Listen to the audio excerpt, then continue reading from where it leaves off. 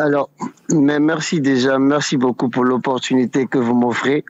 En fait, je m'étais interdit franchement de ne pas intervenir par rapport à cette situation, mais il est important qu'on éclaircisse les choses devant l'opinion nationale et devant tout le monde.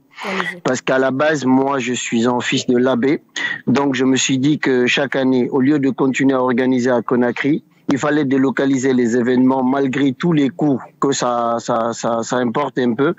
Donc c'était de partir à l'intérieur du pays, pouvoir créer des choses pour permettre aux jeunes de profiter aussi comme on le fait à Conakry ou ailleurs.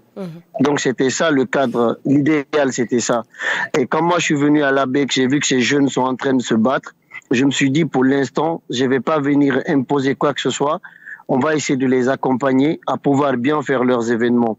C'est dans ce cadre que je l'ai accompagné dans sa foire, à faire le concert de Sidiki et dans le partenariat avec Goulam, puisque le concert de Sidiki avait mal tourné et qu'il avait il avait beaucoup de créanciers qui étaient en train de le fatiguer et tout, et y compris un de mes proches. Donc moi, ne pouvant pas rembourser ce dernier, j'ai proposé le concert de Goulam en lui disant de s'associer à moi sur une valeur de 50% chaque personne, afin qu'il puisse éponger certaines dettes. Et malheureusement, au fur et à mesure qu'on avançait sur le projet de Goulam, lui, il n'a pas eu les moyens financiers pour participer à, comme le contrat le stipulait, le premier contrat le stipulait. Et je voulais partager, et de discussion en discussion, comme mon intention était de l'accompagner à pouvoir éponger ses dettes, j'ai continué à l'accompagner tout en lui octroyant des recettes du premier concert et 40% sur le concert du grand public pour le permettre d'éponger ses dettes. Malheureusement, fort malheureusement, pendant le deuxième concert, ses amis, ses collaborateurs ont fraudé et ils ont été pris en flagrant délit. J'ai porté une plainte. La DPJ, la préfecture, les responsables de l'AB, y compris ma mère, ont insisté à ce que je retire ma plainte. Et j'ai retiré ma plainte tout en me disant que nous allons rester des frères à l'AB, mais plus jamais je ne vais collaborer avec lui. Donc ça crée des tollés. Et puis, une fois j'ai intervenu dans les médias, on m'a demandé d'expliquer, j'ai pas voulu. Lui, il est venu intervenir, il m'a diffamé. J'ai voulu encore porter plainte. Ma mère m'a dit de laisser tomber, de passer à autre chose. Et depuis, moi, je suis passé à autre chose. Donc, nous, on est tombé sur le projet de Didi B. Donc, apparemment, il a un peu discuté avec mon partenaire qui ne lui a pas accordé peut-être l'événement. C'est pas les clauses, leur discussion. Maka Traoré, qui est le responsable MAC Team.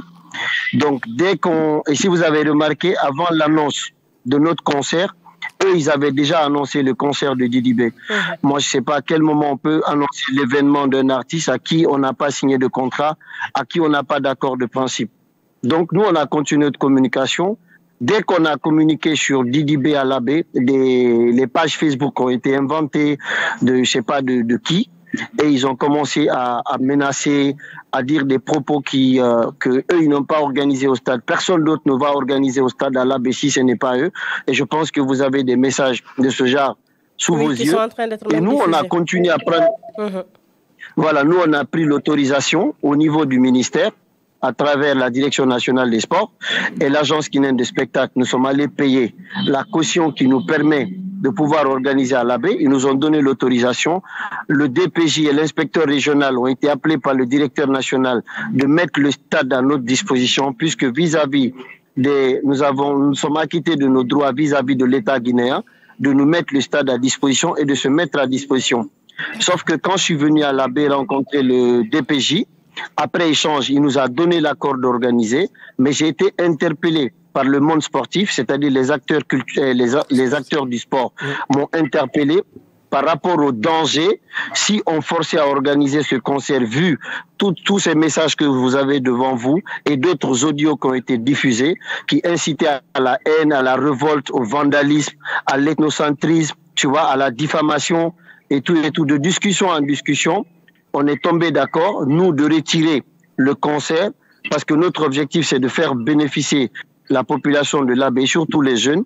Mais si on doit tuer, blesser pendant notre concert, on a préféré retirer le concert, peut-être perdre de l'argent, mais protéger les citoyens de l'AB, puisque notre objectif, c'était de faire plaisir et de pouvoir profiter conscientiser les jeunes, les former, les faire profiter de ce qu'est l'événementiel. Malheureusement, vous avez reçu tous ces messages et je me suis retourné à Conakry tout en informant l'agence guinéenne de spectacle qui nous a donné l'autorisation avec les copies des messages que vous avez là, en leur disant c'est quoi la disposition qu'ils prennent par rapport à ce genre de situation.